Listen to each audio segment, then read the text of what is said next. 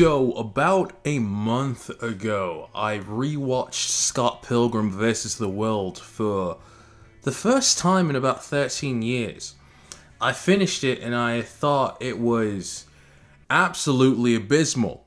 Not exactly. I enjoyed the movie, but I didn't like it as much as I thought I would.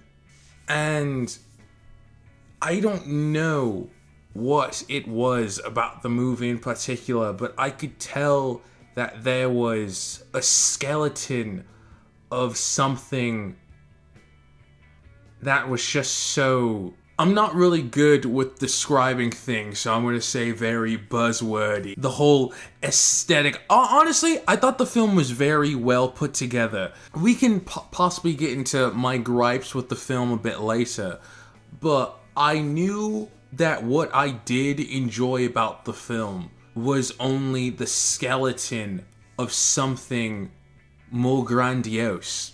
And so I decided to read the Scott Pilgrim comics. Now, I've never read a comic book in my life except for the little excerpts in the newspapers. I don't know why saying that made me feel old. I don't know why that made me feel... Growing up, I was always a manga reader, which actually messed me up a few times while I was trying to read the comic, because I was reading things from right to left instead of left to right. It's gonna be mirrored for you, so it was this way to this way. But like, because I'm recording this on a camera, it's like mirrored.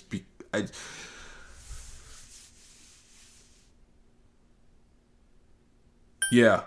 I finished the comic in about 3 weeks or so, and usually when I finish some sort of product of this nature, I'm left feeling dread of, this is the last time, this is the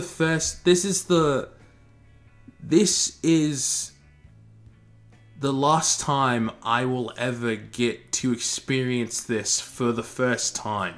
I can never experience this piece of work blindly ever again, and I'm kind of left there with a hole in my heart, thinking to myself, what's next? But I finished the last volume of Scott Pilgrim and I felt optimistic, happy even, that it was over. Not because I hated it, but it was... Scott Pilgrim is this odd phenomena for me when I think about it. First of all, when I went to go watch the movie, there was one thing that, and you have to remember that I don't remember anything about this film back in 2010. I don't even remember anything about it. First thing that caught me off guard was the age of the characters. Usually movies, I mean just entertainment in general, with stories of this nature, it's usually surrounding teenagers. So when I went to go watch Scott Pilgrim, I saw Michael Cera. I expected him to come out and be like, oh, I'm 15, I'm 16, I'm 17. Like, I'm expecting him to say that. But straight off the bat, 23, 22 or something like that. The gang, 24, 25, 26. I'm just all like, oh, these are people around my age. Which threw me so off guard, because I was like, damn, it took 13 years for me to get to the age of these characters.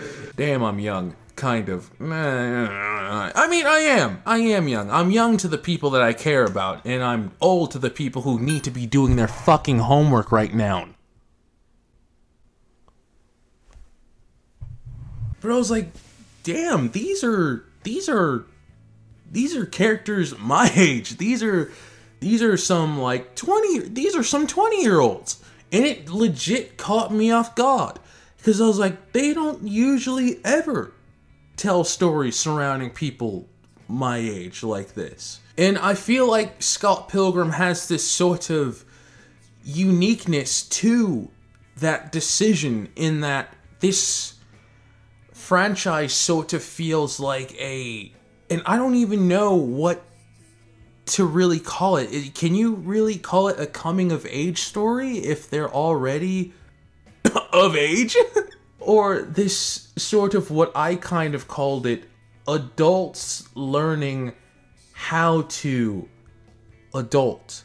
Because that's not something, that was something that I was also thinking about. That is not a theme that's usually touched upon in media. It's usually kids to teens, and then all the way to, honey, check the mail, I think the mortgage is due. It's like, sir, you're 22. What wife do you have, mate?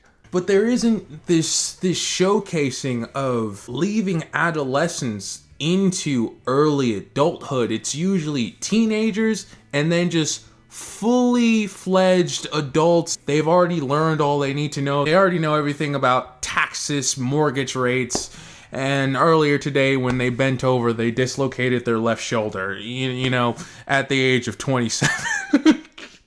I'm sorry.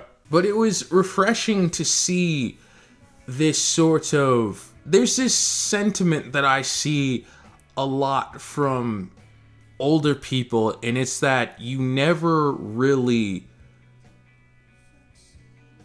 feel like an adult, I guess. There isn't some sort of switch that goes off and is all like, ha, I'm mature.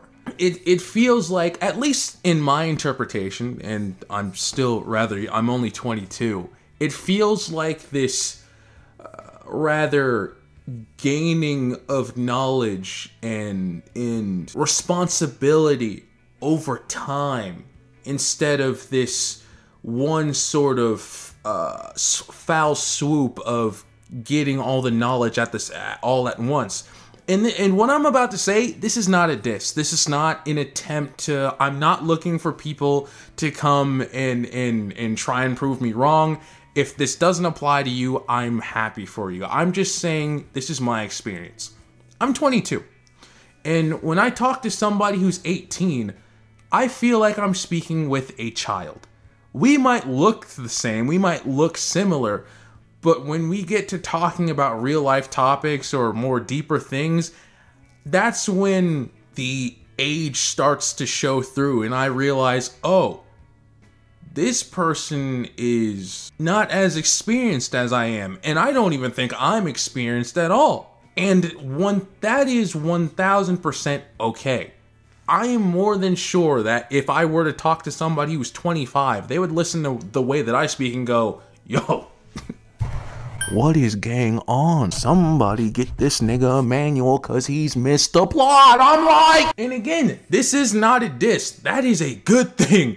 If anything, if there's some 25-year-old or 30-year-old, whatever, looking at me and thinking to themselves, huh, you know, me and this kid, we're in the same exact stage in life. I'm looking at you like, yo, where did you fail? So yeah, I don't feel like I'm in the same stage of life as somebody who's not even a year into adulthood. And that's a good thing. This is not a challenge to 18-year-olds to be like, you need to grow up. Y'all will have y'all time in the same way I had mine. I know this is supposed to be a Scott Pilgrim video. Holy hell, I got so off topic. But what also threw me off for a loop was that I knew the concept of Scott Pilgrim was this Ramona Flowers girl, and Scott Pilgrim had to fight her past boyfriends. I somehow did not realize that there was this romantic element to this story that I was not ready for. Coming off the movie, I did not like Scott Pilgrim, the character. I also did not like the romance between, I didn't like the romance between him and Ramona. I'm very critical of romance when it comes to movies. I especially hate movies that is kind of just all like, this is the male lead, this is woman, they have to get together. I despise that, and that's kind of what it felt like when I watched the movie. They didn't have any chemistry at all, at least not in my opinion. But that's where the comic book fleshed out their relationship so much deeper, and even though I still felt the same way to a certain degree throughout the comic, I was just all like, they don't even seem good for each other. By the end, I was just all like, I'm rooting for them. 1000%. Somehow I have been persuaded into liking these two together. I still hate Scott. He's still a bitch ass nigga. But like, I read those final two I read those final couple panels and I thought to myself, damn, these are just some young kids just thrusted into life, thrusted into adulthood, trying to get things settled, not knowing who they are, where their place is in the world, and just fucking up. But they have each other, and I think it's kind of cute. Yeah.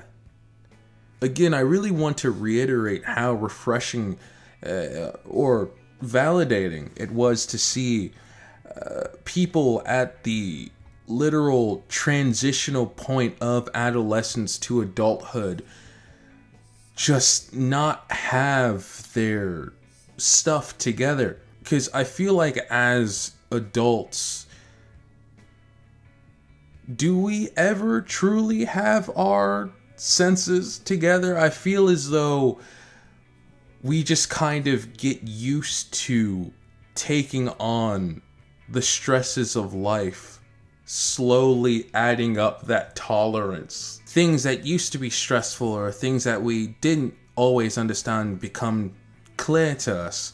But new problems arise, new issues, new trials and tribulations start to appear. And before you know it, the things that used to keep you up at night at 20, you're now looking back at 21 thinking to yourself, damn, I was such a fool for looking at that. And I can see that happening at 25, I can see that happening at 35, at 45, at whatever. I saw this one person, I'm gonna butcher what they said. It kind of mirrors the leveling up that Scott does in each issue when he learns this new this new ability of adulting. Like Scott's just leveled up, he's just gotten a job, or Scott's leveled up, he's learned how to love, and stuff like that. There's this person, and I'm going to butcher the quote because it's been so long since I saw it, but they said something along the lines of, life is going to be a continual evolution of you as a person, but there's always going to be this outline of who you are that is constant.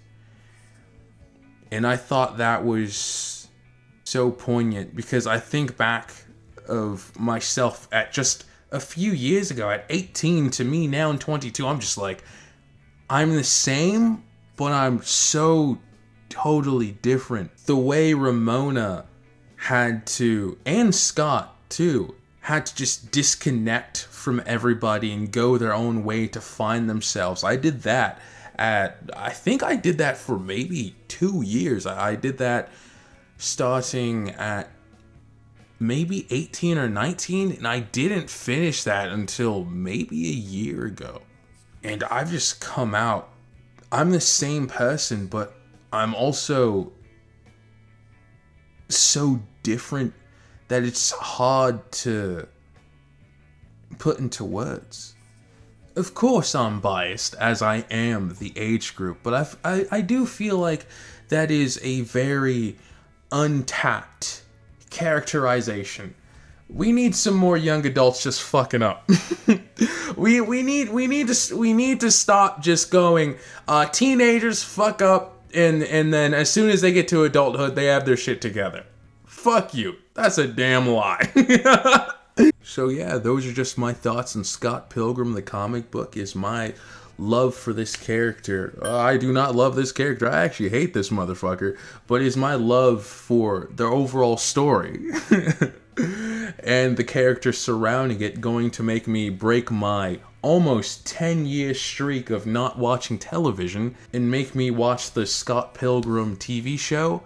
That's a great question, human. And the answer to that is...